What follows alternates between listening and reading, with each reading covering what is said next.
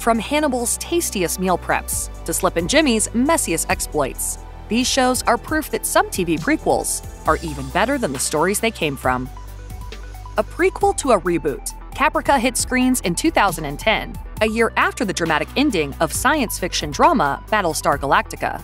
Battlestar had been a relaunch of a short-lived sci-fi adventure from 1978, with producer Ronald D. Moore turning the campy family adventure into a gritty war story that dazzled audiences with dark, sobering storylines and unpredictable twists and turns. Caprica was entirely different, a sci-fi political thriller set decades earlier on a thriving world where AI technology is in its infancy. Taking place nearly 60 years before the Earth-Cylon War of BSG, the show explored the relationship between two rival families, the Greystones and the Adamas, and saw the advent of the technology that would lead to the Cylon race. I'm Zoe, and the Avatar and the robot. Like some kind of three-parter. Trinity. Starring Eric Stoltz and Isai Morales as family patriarchs Daniel Greystone and Joseph Adama, respectively, the series set itself apart from BSG with a focus on political and religious intrigue and profound personal drama. What would you do if you had the chance to be with your daughter again?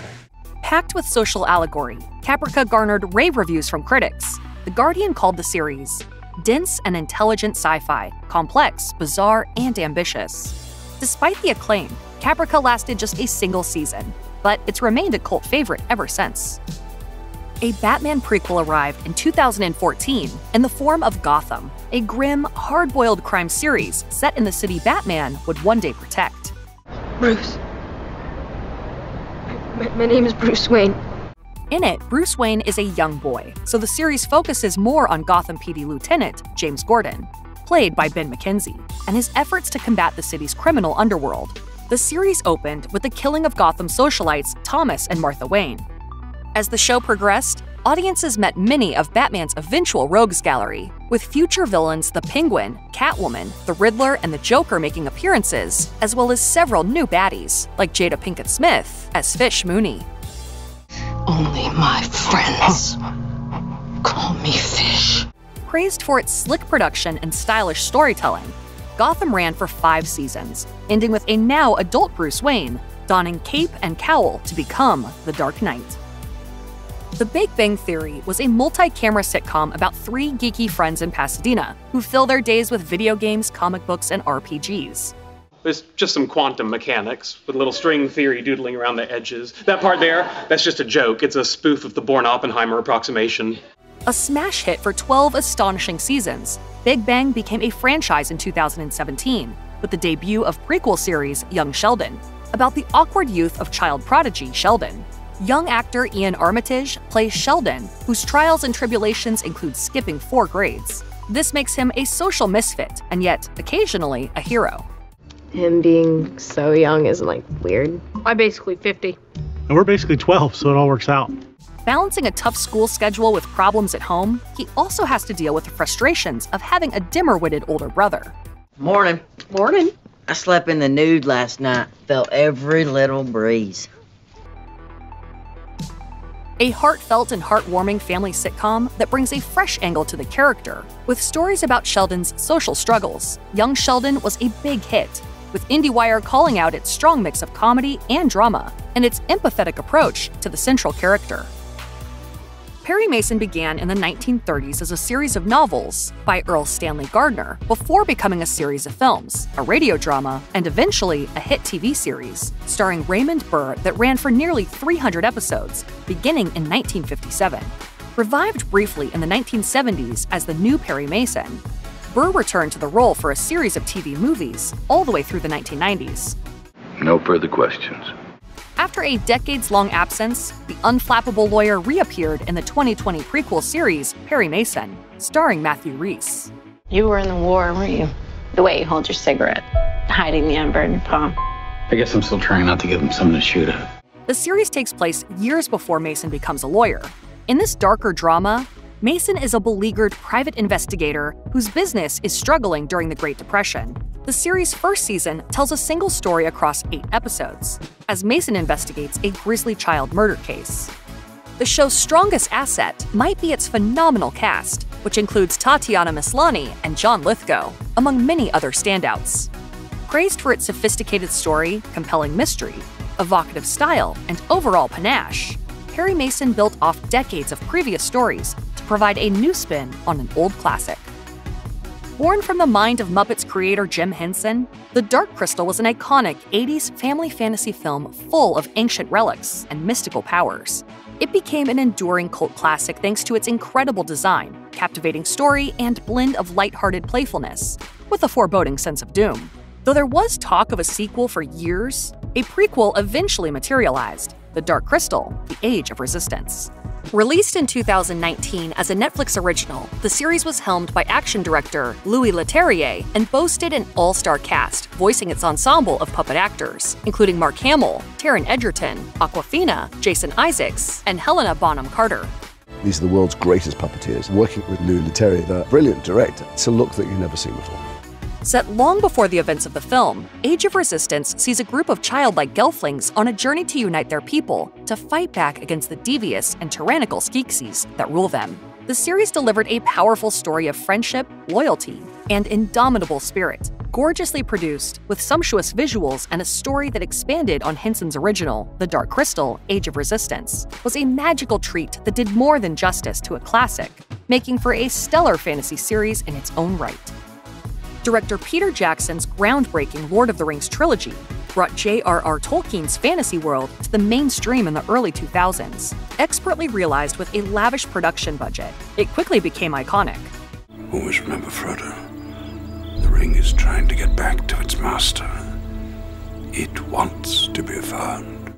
Following a trilogy of prequels adapted from The Hobbit, many wondered where the franchise would go next. But it would be a decade before Amazon's Rings of Power prequel series landed in 2022. Rings of Power is set in the Second Age of Middle-earth, long before the events of Lord of the Rings, yet includes several crossover characters, notably immortal elves Elrond and Galadriel.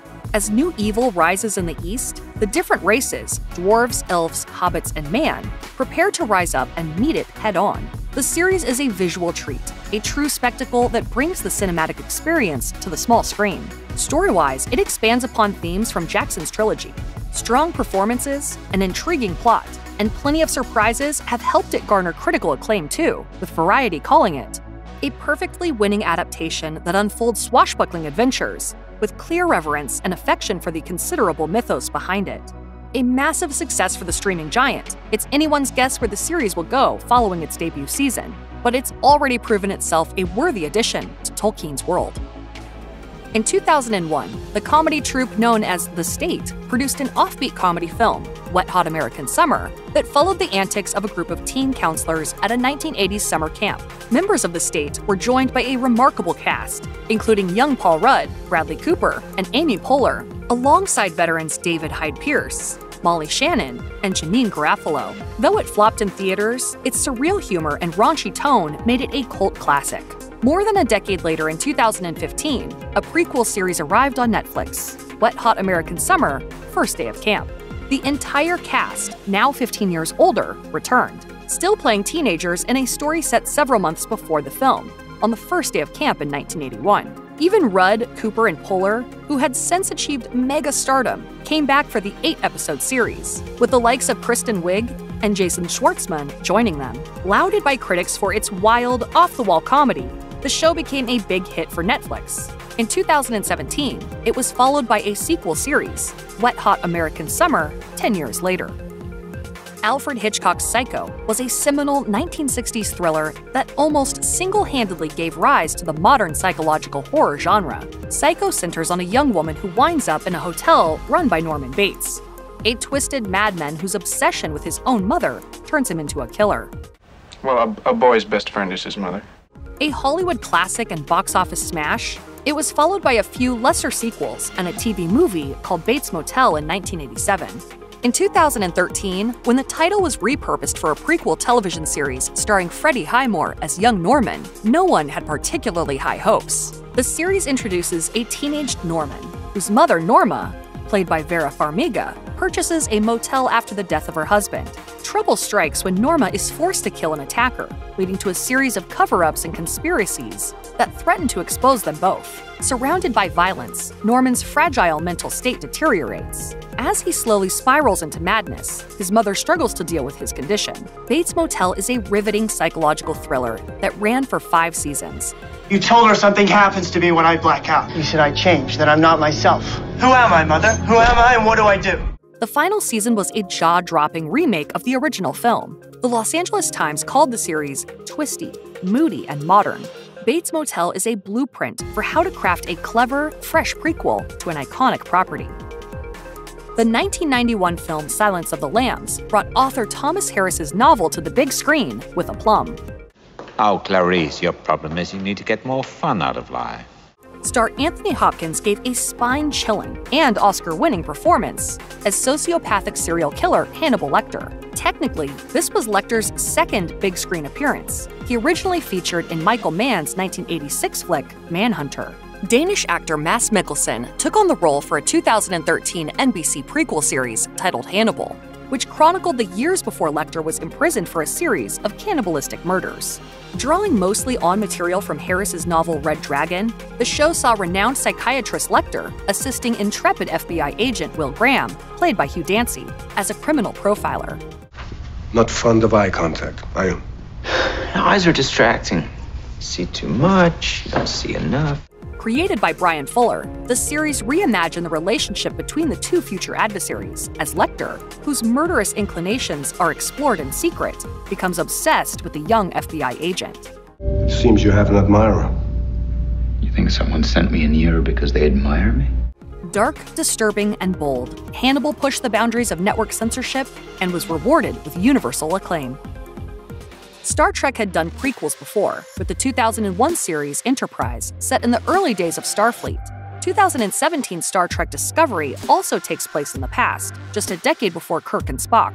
In that show's second season, we meet Captain Pike and the USS Enterprise. In 2022, their story spun off into its own series, Star Trek Strange New Worlds, starring Anson Mount, Ethan Peck, and Rebecca Romijn as classic characters Pike, Mr. Spock, and Number 1. It explored early missions of the Enterprise that had only previously been hinted at, joined by a mix of returning franchise icons like Uhura. Oh, can I help? No. Nurse Chapel, and Dr. Mbenga, plus new characters Luann Nunez Singh, Ensign Ortegas, and Andorian engineer Hemmer. The series was a retro return to sci-fi adventure. While Star Trek Discovery and Star Trek Picard focused on darker, more adult-themed, serialized stories, Strange New Worlds successfully recaptured the classic Trek spirit with family-friendly episodic stories that took the crew to new worlds each week. With a strong cast and a big budget, the series refreshed the final frontier. Strange New Worlds was hailed as a return to form with a stirring mix of big adventure, thought-provoking science fiction, humor, and heart. Creating a spin-off of an acclaimed series can be risky. No matter how good it is, it may always live in the shadow of its parent series. Such was the predicament when the 16-time Emmy Award-winning Breaking Bad announced that supporting star Bob Odenkirk would lead spin-off series Better Call Saul. The fact that it would be a prequel and would run alongside the final seasons of Breaking Bad made it even trickier. Did you just bring Bob to a hospital? What? Was I supposed to leave it on his car? But Odenkirk and series creator Vince Gilligan pulled off the impossible.